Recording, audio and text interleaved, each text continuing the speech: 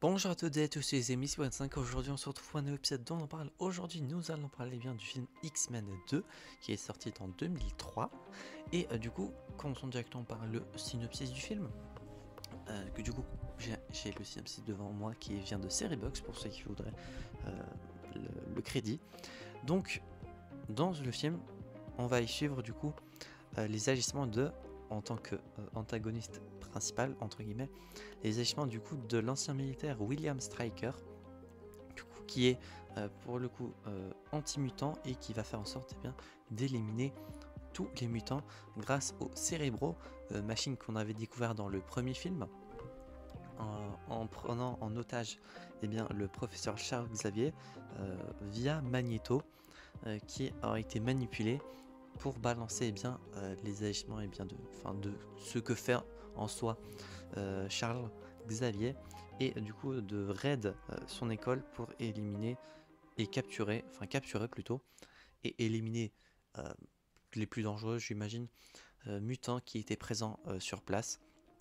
Et donc le groupe de Magneto, du coup avec Mystique, ainsi que le groupe des X-Men vont devoir s'allier temporairement pour mettre à fin les agissements de William Stryker, qui tente d'éliminer grâce aux cérébraux utilisés par le professeur Charles Xavier, manipulé par le fils de William Stryker, qui est Jason Stryker, qui a des pouvoirs d'illusion psychique, en le faisant croire que tous les mutants doivent être éliminés. Voilà, j'ai dit beaucoup de fois le mot éliminer, mais c'est comme ça. Et voilà pour le résumé du film.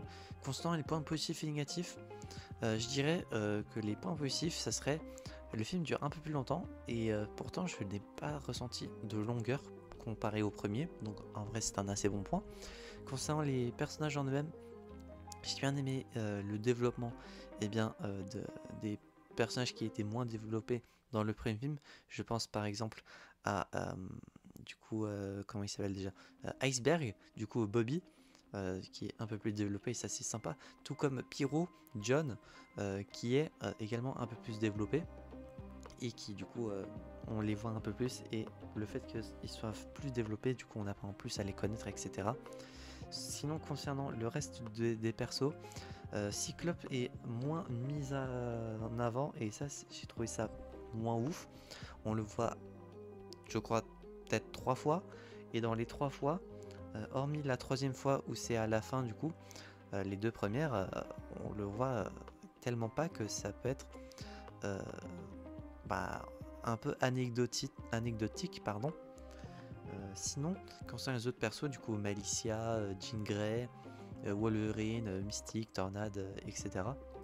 Sympa, j'ai trouvé ça. D'ailleurs, l'introduction également du nouveau personnage, Diablo, aka Nightcrawler en VO, courte de son vrai nom. Très sympa, le fait qu'il ait un accent allemand, je n'ai aucune idée si c'est vraiment son origine dans les comics. Mais en tout cas, personnellement, j'ai pas vu de dérangement. Peut-être à la limite quand il parle en allemand, du coup on comprend pas ce qu'il dit. Du coup, vu que je ne parle pas allemand, donc je peux pas trop savoir ce qu'il dit. Mais sinon, à part ça, ça va. Son pouvoir est assez bien utilisé et développé. Les effets au montage sont sympas également, donc c'est pas dégueulasse non plus. Sinon, concernant les autres persos, il y a quelques mutants qui sont à l'école que l'on voit un peu plus, comme Kitty, ou un Colossus plus jeune que ce que je pensais, ou alors il doit être adulte, mais alors il a vraiment la tête d'un jeune. Et sinon, niveau des méchants, il y a également Lady Deathstrike qui est en antagoniste dans ce film, alors que je n'ai aucune idée de si c'est une méchante ou une gentille dans les comics. Je vais vérifier ça tout de suite, mais en tout cas c'est un personnage que j'ai bien apprécié. Elle était sympa, mais le fait qu'elle ne parle jamais, ça fait que j'ai pas envie de m'attacher à elle, et sans plus quoi. Et de ce que je vois, c'est une super vilaine.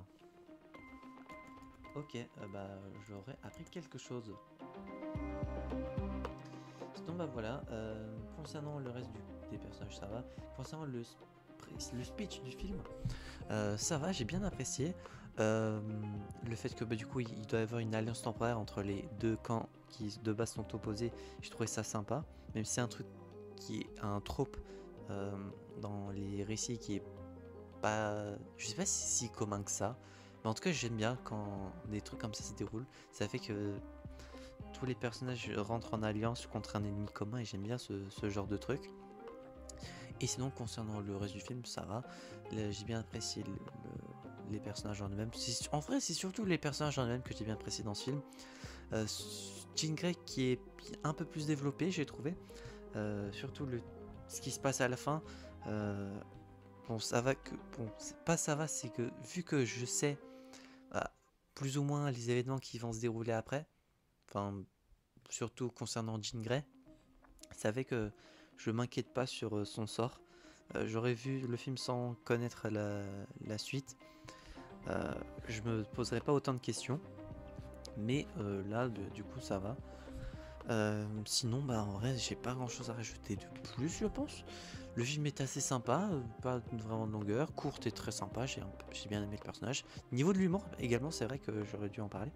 L'humour est bien dosé, j'ai bien rigolé à pas mal de moments, donc c'était cool, voilà. Et concernant le speech des X-Men, on voit bien que le fait qu'il y a des gens qui sont anti-mutants, ou on n'a pas encore vu de pro-mutants, je sais pas si ça va arriver à un moment. Je verrai bien quand je regarderai les prochains films, mais on voit bien également quand Bobby du coup est rentré chez lui suite au raid de l'école, que niveau avec de sa famille, tout le monde n'est pas forcément si ouvert que ça, et que donc on peut vraiment pas faire confiance même à sa propre famille, etc., etc. Donc voilà, j'espère que cet épisode dont on parle vous aura plu. J'ai totalement oublié de vous donner la note. Pour la note, je vais mettre un 8 sur 10. J'ai beaucoup plus apprécié ce film que le premier. On va voir si avec le prochain film qui est X-Men l'affrontement final, je vais continuer à apprécier ou non. J'espère que cet épisode dont on parle vous aura plu. Si c'est le cas, n'hésitez pas à vous abonner, à mettre un petit pouce bleu, à mettre en commentaire votre avis sur le film, sans spoiler bien évidemment, sinon votre commentaire sera supprimé. Et sinon, est-ce que vous comptez voir le film? Et d'ici là, on se retrouve donc, j'espère, la prochaine fois pour de prochaines aventures. C'est B45 et je vous dis enjoy.